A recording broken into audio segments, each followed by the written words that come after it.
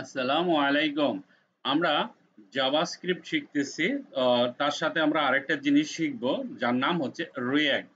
Actually রিঅ্যাক্টটা কি? React হচ্ছে জাভাস্ক্রিপ্টের একটা লাইব্রেরি। হ্যাঁ? আমরা যেমন HTML শিখি না? HTML এর সাথে CSS টা থাকলে আমাদের ভালো লাগে না শিখতে? তেমনই জাভাস্ক্রিপ্টটা যখন শিখতেছি তখন সাথে আমরা রিঅ্যাক্টের উপরেও কাজ করব। তাহলে একসাথে হয়ে যাবে। জাভাস্ক্রিপ্ট শিখে কমপ্লিট করে রিঅ্যাক্ট শিখলে অনেক সময় লেগে যাবে তো। সেইজন্য আমাদের যেহেতু আমাদের হাতে সময় একদম অল্প, ঠিক আছে? তাই আমরা রিঅ্যাক্টটা জানবো কিভাবে। তো আগে রিঅ্যাক্টটা যারা প্রথম শুনছেন, রিঅ্যাক্ট যারা প্রথম শুনছেন তারা ভালো করে খেয়াল করেন যে রিঅ্যাক্ট কি? রিঅ্যাক্ট হচ্ছে জাভাস্ক্রিপ্টেরই একটা লাইব্রেরি। অর্থাৎ যেমন HTML এর মধ্যে আমরা CSS ইউজ করি তেমনই জাভাস্ক্রিপ্টের মধ্যে আমরা রিঅ্যাক্ট ইউজ করব। ক্লিয়ার কাট কথা যেটা। ওকে। এখন যেটা ওয়েবসাইটের কি করে ইউজার ইন্টারফেস বানাতে ব্যবহার করা হয়। রিঅ্যাক্টের জন্ম হয়েছিল ২০১১ সালে ফেসবুকের অফিসে কিছু দুর্দান্ত মেধাবী ইঞ্জিনিয়ারদের মাধ্যমে। যখন তারা একটি ক্লায়েন্ট সাইড অ্যাপ্লিকেশন তৈরি করতে গিয়েছিলেন, তখন দেখতে পেলেন ডকুমেন্ট অবজেক্ট মডেল স্লো হয়ে যাচ্ছে। কোনো একটা কারণে অ্যাপসটির এপিআই অর্থাৎ অ্যাপ্লিকেশন প্রোগ্রামিং ইন্টারফেস এর মধ্যে HTML অথবা XML ফাইল এড করতে গিয়ে এই বিষয়টি তাদের নজরে আসে। লজিক্যাল স্ট্রাকচারের ভিত্তিতে আরো শক্তিশালী করে react.js তারা তৈরি করে ফেলেন বাস, যা পরবর্তীতে ২০১৩ সালে ওপেন সোর্স হিসেবে রিলিজ দেওয়া হয়। বয়সে শিশু হলেও বর্তমানে react.js হচ্ছে সবচেয়ে বেশি ব্যবহৃত আর চাকরির বাজারে কাঁপানো একটা জিনিস front end in web development library. Okay, react হচ্ছে গিয়া জাভাস্ক্রিপ্টের মধ্যে একটা মোস্ট ইম্পর্টেন্ট জিনিস। আপনারা কাজ আরো অনেক সহজ হয়ে যাবে। ঠিক আছে? একটা জিনিস বারবার ইউজ না করে একবার ইউজ করব, অর্থাৎ একবার বানায় তারপর ওটা বারবার ইউজ করব বিভিন্ন ওয়েবসাইটে, যাকে বলা হয় কম্পোনেন্টস। ঠিক আছে? যেমন একজন মানুষ তার কি থাকে, নাক আছে, চোখ আছে, মাথা আছে, হাত আছে, তারপরে ধরেন আরো অনেক কিছু আছে। এখন আপনি ১০ জন মানুষ বানাবেন, ধরেন ১০টা মূর্তি বানাবেন, তখন ১০টা হাত আপনি আলাদা আলাদা বানাতে হবে। কিন্তু এইখানে আমরা কি করব, একটা হাত বানাবো, ওই হাতটা বানাইতে যে কোডিংটা লাগছে প্রত্যেকটা জায়গায় আমরা ওগুলি ইউজ করব, বারবার বানাবো না, শুধু একবার বানাবো। That is call component. এই জিনিসটাই আমরা ইউজ করব রিঅ্যাক্টে। ঠিক আছে? রিঅ্যাক্ট আলাদা কিছু না, জাভাস্ক্রিপ্ট। মাথায় থাকে যেন। ঠিক আছে? রিঅ্যাক্ট কেন সুবিধা, কেন এবং সুবিধা কি এটা? হ্যাঁ, দেখেন, রিঅ্যাক্ট জেএস হচ্ছে জাভাস্ক্রিপ্টের একটি ওপেন সোর্স লাইব্রেরি যেটা একদম ফ্রি, যেটা মূলত ব্যবহার করে ইউজার ইন্টারফেস এবং স্পেশালি সিঙ্গেল পেজ অ্যাপ্লিকেশন। ছোট এক পেজের সফটওয়্যার বানাইতে গেলে আমাদের এটা লাগে। ওয়েব এবং মোবাইল ভিউ লেয়ার, মোবাইলের যে স্ক্রিন আছে না, মোবাইলের স্ক্রিন চলে গেলে আপনি রিঅ্যাক্ট দিয়ে এটা ঠিক করতে পারবেন। ওকে, আর রিঅ্যাক্টটা হচ্ছে ফেসবুকেরই বানানো। ঠিক আছে? এটা কিন্তু ফেসবুকের একটা অংশ। ফেসবুকের যে আপডেট দেওয়া হয়, ফেসবুকটা যে বানানো হয়েছে যারা, তারাই রিঅ্যাক্ট বানাইছে। এটা ফেসবুকের একটা অংশ। ওকে, রিঅ্যাক্ট আমাদের ইউআই কম্পোনেন্ট গুলোকে রিইউজেবল করার সুবিধা দিয়ে থাকে। রিঅ্যাক্ট ব্যবহার করার মেইন পারপাস হচ্ছে এটি ইজ সিম্পল, ফাস্ট এবং স্কেলেবল। স্কেলেবল মানে আরামদায়ক। রিঅ্যাক্ট.js আসার আগে ডেভেলপাররা ইউজার ইন্টারফেস ডিজাইন করতে ভ্যানিলা জাভাস্ক্রিপ্ট অথবা jQuery, যা ছিল দীর্ঘ সময়ের ব্যাপার, সেটা এখন আর লাগবে না এবং ইজি ভাবে, এবং প্রচুর এরর ছিল, বাগ ছিল এবং পরিবর্তন। রিউজেবল রিঅ্যাক্ট লাইব্রেরি, কম কোড লিখতে হয়।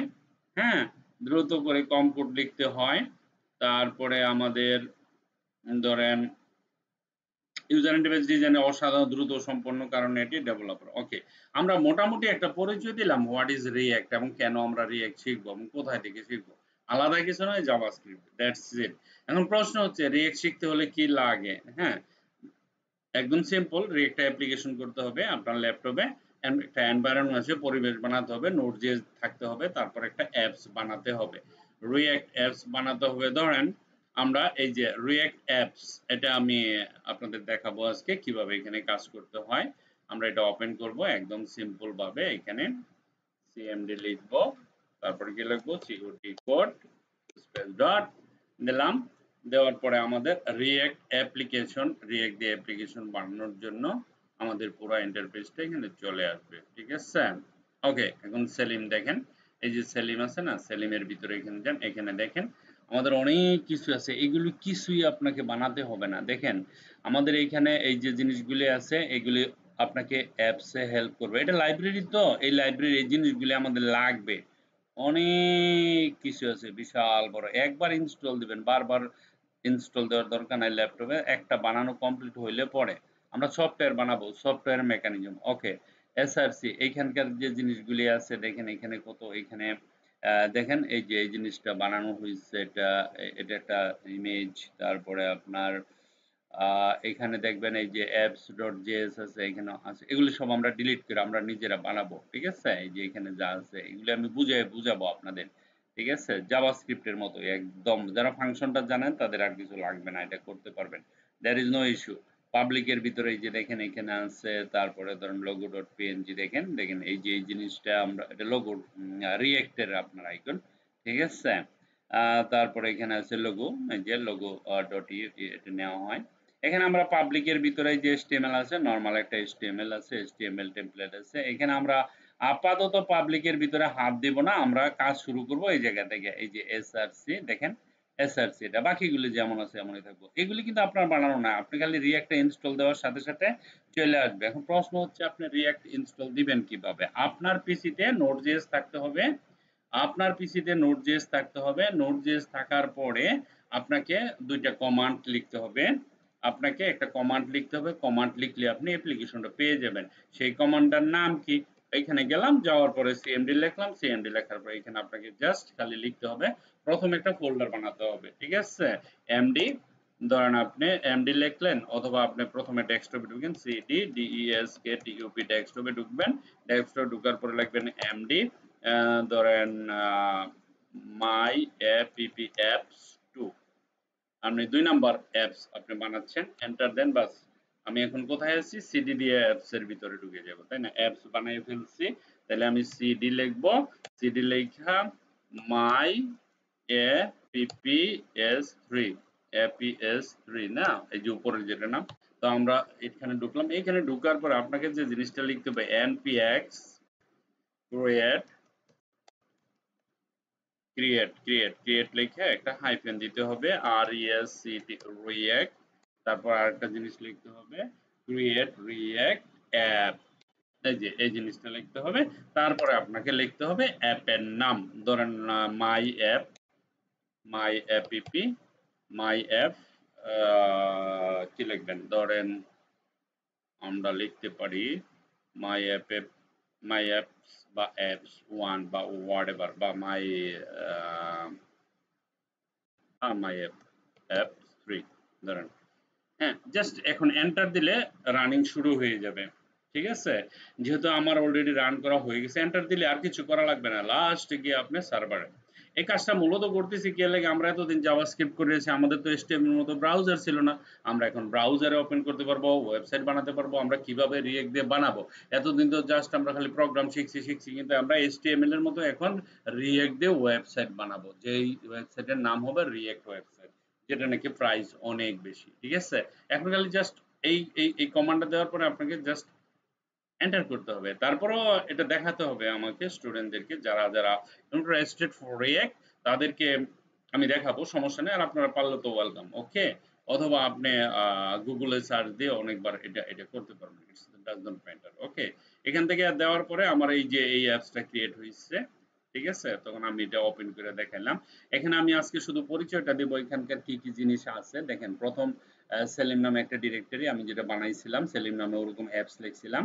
ওকে, তারপরে এইখানে আপনার কোনো কাজ করতে হবে না। হ্যাঁ, don't touch here single file, we should not delete or create nothing, যেমন আছে তেমনই থাকবে, কারণ এটা তো লাইব্রেরি, এটা ডিকশনারি। আপনি যদি একটা ডিকশনারি কিনেন বাজার থেকে, ওটার ভিতরে কি ওয়ার্ড কেটে সিলেক্ট করবেন, যেমন আছে এরকমই থাকবে, আপনি শুধু ইউজ করবেন। এইটাই এরকমই, এই গেল, এটা হলো ডিকশনারি।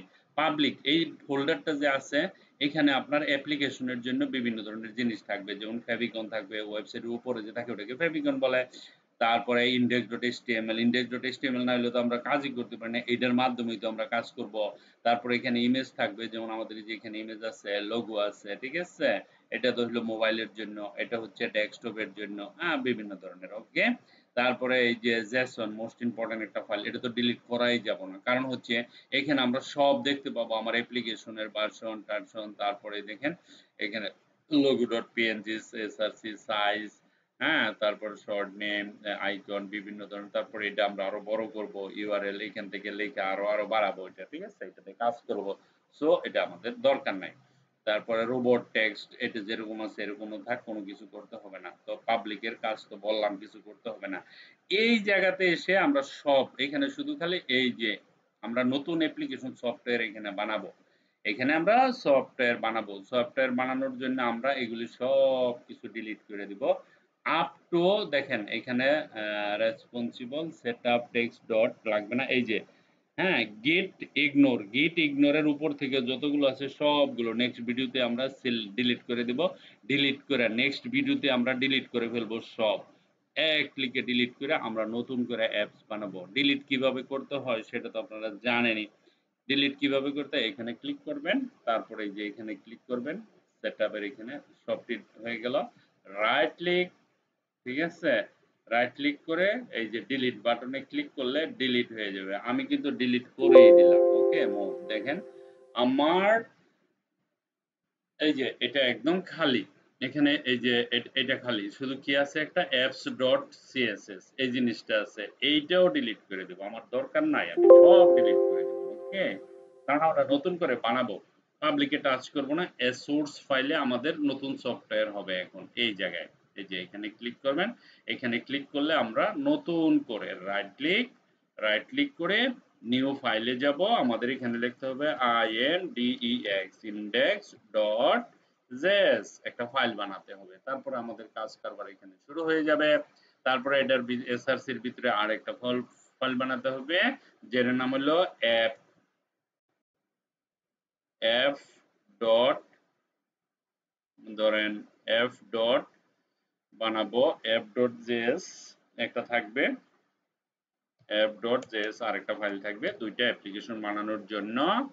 আর একটা থাকবে আপনার index.css, ঠিক আছে, এখানে দেব, ধরেন আমরা লিখলো index.css দিতে পারেন বা style.css whatever। এভাবে আমরা ফাইলগুলি বানাবো, বানানোর পরে আমরা এখানে বানানোর পরে এখানে কাজ শুরু হয়ে যাবে আমাদের, ঠিক আছে। index.html তো আমাদের এখানে আছে, ওটার মাধ্যমে প্রকাশ করব, প্লাস এখানে এসআরসির ভিতরে আমরা এই জিনিসগুলো নিব। আপনি যদি মনে করেন যে বলে দেখেন json.package এটাকে ডিলিট করার দরকার না, এখানে আমার ভার্সনগুলো থাকবে বিভিন্ন ধরনের, এটা আমরা ডিলিট করব না, ঠিক আছে। এটার ভিতরে আমাদের জিনিস অ্যাড হবে, নতুন অ্যাড হবে, ঠিক আছে। প্যাকেজ.json এটাও আমরা দিব না, আমরা কোন প্যাকেজটা নিব সেটা অনুযায়ী এখানে জমা হয়ে থাকবে, ট্রু ফলস হোয়াটএভার। আর রিডমিটা যদি আপনি চান, মনে করেন আপনি ডিলিট করে দিবেন, ইটস নট এ ম্যাটার, আপনি ডিলিট করে দিতে পারেন, এটা কোনো সমস্যা নেই। ওকে, সো এই জিনিসগুলি আমাদের সেটআপটা হয়ে গেল আজকে। আমরা এখন থেকে নেক্সট ভিডিওতে আমি রিঅ্যাক্টের জন্য প্রথম অ্যাপ ছোট্ট করে আপনাদের বানাবো, বুঝাবো, এটুক কাজ আপনাদের করতে হবে। Thank you very much for watching this video, bye bye.